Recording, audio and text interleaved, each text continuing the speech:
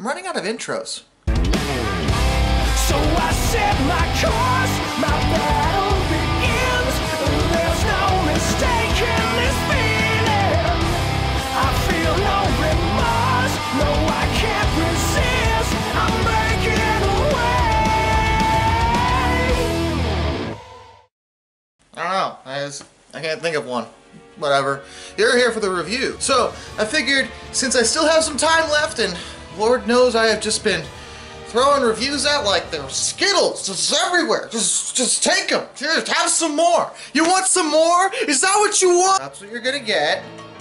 So, since RE8 is less than a week away now, I figured we'd take a brief moment to discuss 2 more games that I haven't brought up yet, that are kind of, sort of, not in the main series, but are.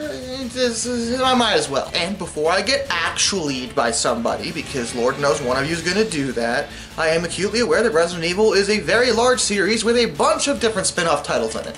There are, of course, the Umbrella Chronicles and Darkside Chronicles games that are excellent games for the Wii. They are rail shooters, and basically retellings of a lot of the main series games that I've already talked about up until now. There are, of course, a bunch of bad Resident Evil games, such as Survivor, which is a disaster in every conceivable way, but I don't really want to ruin this, little retrospective by pointing out all the bad things the series has done, because for the most part, the Resident Evil series is an excellent series that any horror fan would be happy to enjoy. So let's stop beating around the bush and discuss these last 2 games that have basically nothing in common except for the fact they both star Claire Redfield, who is a fan favorite. To begin with, Resident Evil Code Veronica. This is a really interesting one because apparently it was created specifically to get out of a contract that Capcom had with Sony at the time. Basically said that they had to publish any main series Resident Evil game on the Sony platforms. Hence why Code Veronica is not actually a numbered Resident Evil game. Because, for all intents and purposes, it is Resident Evil 4. Whereas Resident Evil 4 should be Resident Evil 5, and so on and so forth. Code Veronica actually has more to do with the series when it comes to the overall story of Umbrella and the main plot that was going on at this point than 4 could ever hope to. There are a ton of things that were revealed in Code Veronica, such as the survival of Albert Wesker, who was the main villain from the original games, as well as expanding on Umbrella's fiddling with the T-virus, in this case it'll be the t-veronica virus, and seemingly a much better continuation of the events past Raccoon City. Again, there's more to do from a plot perspective here with the overall story of the series at the time when compared to what 4 gave us. I also think it's hilarious that Code Veronica is set up in this way in, trying to avoid this Sony contract, because, 4 wound up being ported to every single console imaginable, and even Code Veronica wouldn't stay Dreamcast exclusive forever. It would eventually be ported to PS2 as well as GameCube for that matter. But what's a bit hard to get a hold of nowadays, as far as I know, it's never been released on Steam or anything like that. And it's a shame too, because it's a great game that I absolutely think should be given the remake treatment that 2 and 3 got, because I think it's definitely worth it in that regard. Again, it has more to do with the series, so why not? A lot of people haven't been able to experience this one, at least not fully. Also, I should probably mention there are 2 different versions of Code Veronica. There's Code Veronica, the regular one. There's also Resident Evil Code Veronica X. Presumably, it stars Mega Man X as the main character. That's a joke. Basically like a special edition version of Code Veronica with new cutscenes and different plot elements added and bonuses and stuff like that. So, effectively, if you can get any of the versions, obviously go for X, but if you can't, it's not enough to warrant, seeking it out specifically to replay the whole game if you already own Code Veronica, but it's just something else to note where there's one version that is going to be outright superior purely because there's more content. There you go. Now, this game stars Claire and her brother Chris, actually. Dealing with an Umbrella installation in Antarctica, Claire gets captured because she's out of her mind. No, seriously, Claire is insane. She has been soloing Umbrella facilities all over the world to try to find her brother and get dirt on them. And can we talk about the fact that Claire, out of the entire original Resident Evil cast, is the least experienced combatant? Claire is the only one without any real military training. She's not a police officer, she's not a STARS operative, she's not anything like that. Claire was the only one who was just a normal person, and she's the one running around like a crazy person dodging helicopters and taking on SWAT teams. This isn't normal. I mean, that is the sexiest thing I've ever seen, Claire. Also, What is the matter with you? You need to relax. I know that this is a big deal because bioweapons are horrible and you want to stop Raccoon City from happening to anybody else and find your lost brother, but also, you know, there are like therapy groups for this. There's a level of reasonability that I don't think you're applying to yourself, and it's just worrying. Anyway, as far as the game goes, it's pretty typical Resident Evil, at least at this time. The tank controls are perfectly intact, and since there's been no update, naturally you're kind of stuck with them. Though, I gotta admit, I felt like the tank controls in Code Veronica were actually a lot better compared to other Resident Evil games.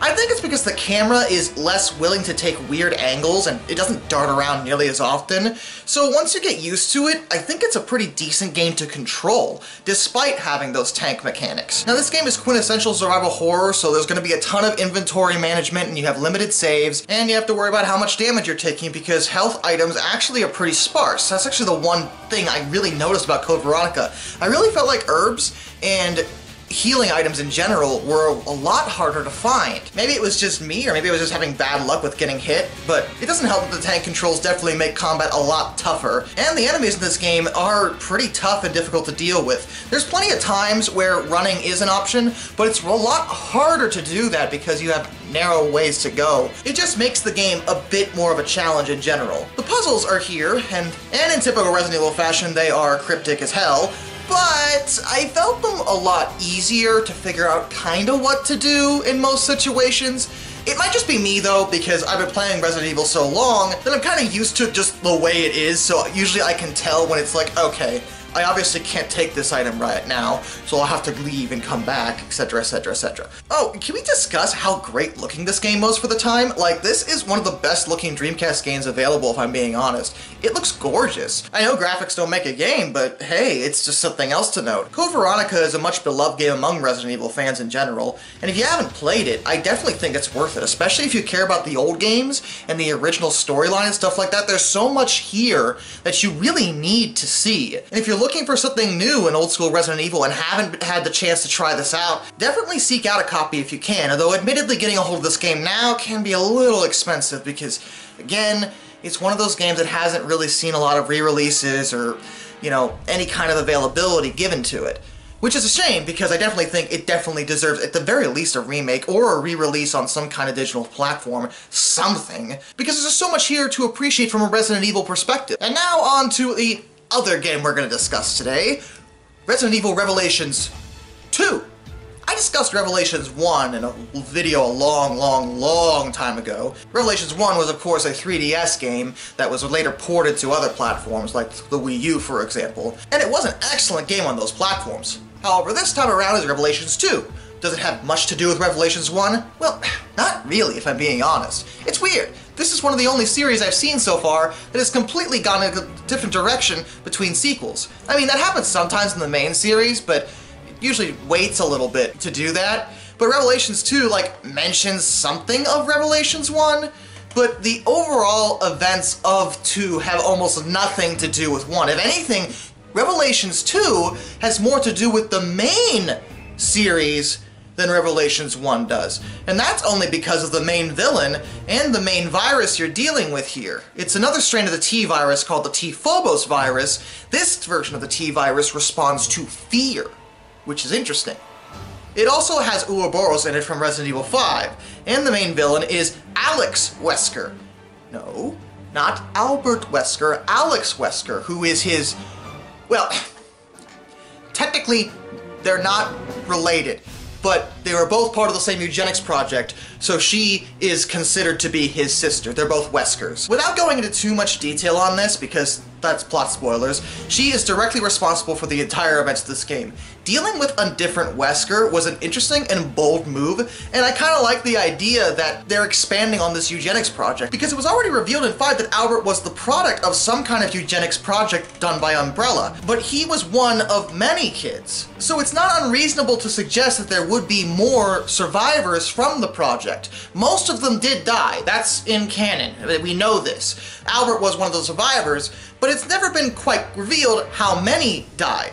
Alex apparently didn't. The way that the narrative is told in this game is actually very unique. You play as two different pairs of people. On one side of the game, you play as Claire and Moira Birkin.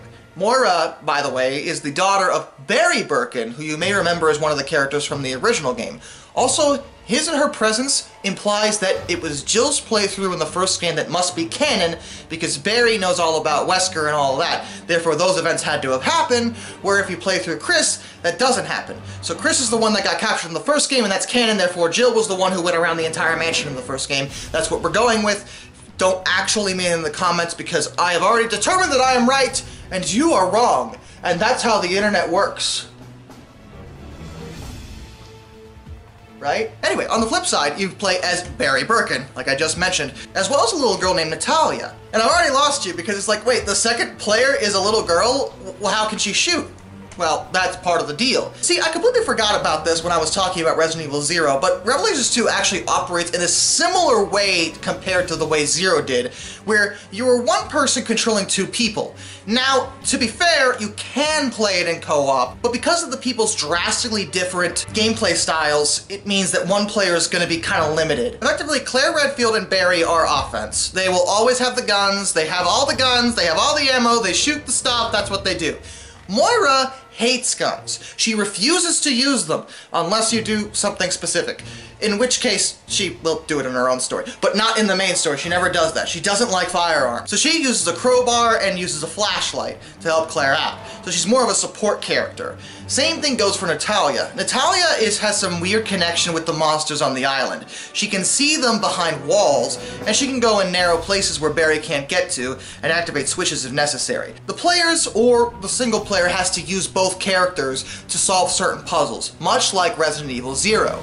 You have to use teamwork in this game to get through. It's really cool in that way, and the game retains a lot of the horror aspects that Revelations was so good at. This game doesn't skimp in terms of body horror or really weird freak-out moments. It's still got plenty of terror for you, but I do find that there's more of an action focus in Revelations 2 compared to the first one. The game was also pretty good looking for the time, so no complaints there, and the voice acting's top-notch. But there's another thing about the game that bothers me, and that's its episodic. The game was released in episodes. There were 4 main episodes as well as 2 side episodes you could get. Naturally, you have to pay separately for each of the episodes or just buy them all in bulk as a single game, but they weren't released all at the same time. Now, releasing a game in episodes can be actually kind of cool, because that means that if you aren't sure about a game, you don't necessarily have to pay full price for the whole thing. You can buy, just the first part. Actually, I'm pretty sure when Revelations 2 first came out, the first part was free initially, although it doesn't seem to be that way on Steam now. So whatever. In any event, the point is, you didn't have to spend all your money on this game that you weren't sure about, therefore giving a lot of people more options to, see how much they like the game before spending the rest of their hard-earned money on the rest of the game wholly. But at the same time, it just means the whole thing is split up weirdly, and it doesn't flow as well as I think it should. But to be fair, the narrative is also split up, because both sides of the story here aren't actually happening at the same time. Each of these stories are actually 6 months apart. They are directly tied together, but you won't get the full picture until you're almost at the end of the game. I also think it can be redundant to go through the same effective stages, just using 2 different, characters on, separated by 6 months. I mean, it does change things up a bit because, naturally things change in 6 months, and it's kind of cool how they did that, but I'm also still trekking through the same basic map. I see what you did there. That was a cost-saving measure. I don't buy that for a second. I know exactly why you did that.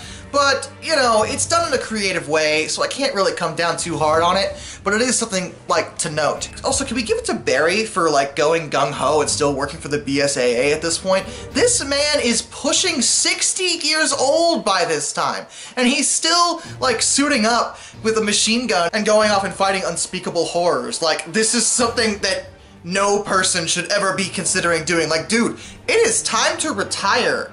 It's okay, man. There's also some controversy surrounding this game, believe it or not, and I'm only bringing this up because of how stupid I think it is. And it's imperative I talk about this. Alright, so years ago I read an article. I won't mention the website, but let me just say the website has taken, a steep downgrade in terms of the quality of its content in general.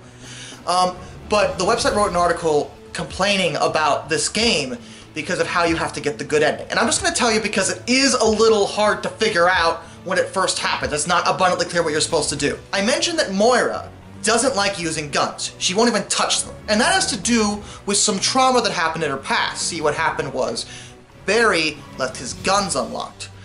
Moira got into the guns, she was a child, and accidentally shot her little sister. The little sister survived, but that's what sort of divided them as father and daughter, because Barry made Moira feel like it was her fault, when in reality, Barry was supposed to be the responsible gun owner and keep his firearms out of reach of irresponsible children. In order to get the good ending of the game, Moira has to face her crippling phobia of firearms, and by that I mean she has to use a gun at one point to save Claire. You have to actually force Moira to grab the gun, not Claire. You can do either one, but one will result in the bad ending. Now, the article I read was complaining about this because the notion that a person should be forced to use a gun is like against all, gun control advocate, ambition. Like, guns are bad, and you should never make it seem like using a gun should be a good thing. But I think what's important here is the context of the situation. To begin with, the only reason Moira has to do this is because it's about facing her fear. Like I said, the T-phobos virus is activated because of fear. That's the only reason it happens at all. Like, you won't mutate if you never feel any fear. So by facing her fear and not being scared anymore, it's helping her survive the virus. That's A. B, the context of the situation doesn't really call for, I've made a joke about this whole political thing in the Resident Evil universe in one of my shorts, but really, your hippie nonsense has no place here. There are unspeakable abominations, viral infected mutants that are trying to maul you. Now is not the time to get on your high horse and be like, I don't use guns, guns are bad. Look, dude, in a normal world where all you're doing is going to Walmart, yeah, you know what, I get it. The dude open carrying at the Walmart probably has some insecurity issues. That I'll agree with. But in a zombie apocalypse situation or a survival situation, now is not the time for that. Now is the time to use whatever means necessary to survive. And that was the whole point of this scene. It wasn't making some kind of statement that guns are magically good. It was making a statement that, hey, you need to live. And sometimes you have to get over your fears and anxieties in order to do that. That was the message. And I think from a gun control perspective, it actually comes from a really good place because of Barry's whole feeling bad about his irresponsibility. At the end of the day, it was his fault that one of his daughters shot the other one. It wasn't the kid's fault because they didn't know what they were dealing with. He failed to educate his daughters. He failed to lock up his firearms. He failed to be a responsible gun owner. The game makes no attempt to hide this fact. It's actually a vocal point of the plot. So if anything, I think the game does more for gun control activists than against them, but the whole point is that you kind of have to bridge this gap where sometimes you need to shoot a thing unless you feel like dying today. Bad people exist. It's a fact. It's trying to play middle of the road and doing an exceptional job of it. But naturally, the article I read went completely, out into far left field and was just like, this game is promoting gun violence. It's because I cherry-picked this one scene and completely ignored the rest of the narrative and ignored the fact that we're killing zombies and that this is kind of a unique circumstance, and really anything that would make that article seem stupid was ignored in the article itself, and I hated it. I don't know why I brought it up, but apparently, this was a major thing that was discussed, and apparently it bothered people, but, I don't think you're interpreting it correctly. I don't think you're appreciating the brilliance of this narrative, and I don't think that article was very good. I just had to complain about it. Anyway, back to the game. The game is a lot of fun, and, the fact that it has multiplayer makes it even better. I don't think it's as good as the first Revelations. It can be kind of boring, I felt. I felt like sometimes the narrative was slow in some parts, but it got good towards the end. It had its moments, and I think it is an enjoyable game for Resident Evil fans to pick up and play if you haven't. So definitely give it a shot if you have not done that yet. Both these games. See, this is what I'm talking about. Resident Evil is so good, and I hope RE8 is going to be just as good, because the only really bad game I've talked about so far is 6. And, when you have a series of games and only one of those is bad, I mean, how many series can really say that? Capcom's pretty good at making games. Talking about a lot of Capcom games, too. I mean, first I did the Mega Man thing, and now all of a sudden people are like, Resident Evil! And I'm like, okay, I guess I'm doing this now. Whatever. Anyway, only got a few days left to RE8, so I'm not feeling well today. I need to take a walk. Till next time. This is me, Darkness. I'll bid you all farewell, whatever. You know it. You know it already. Just whatever.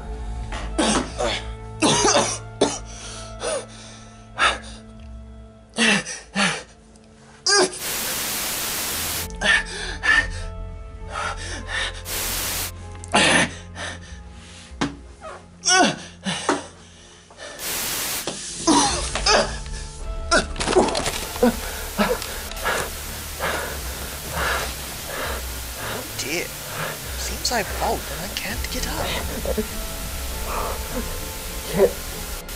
You're not me. No, I suppose not exactly, but I am part of you. I am your curse.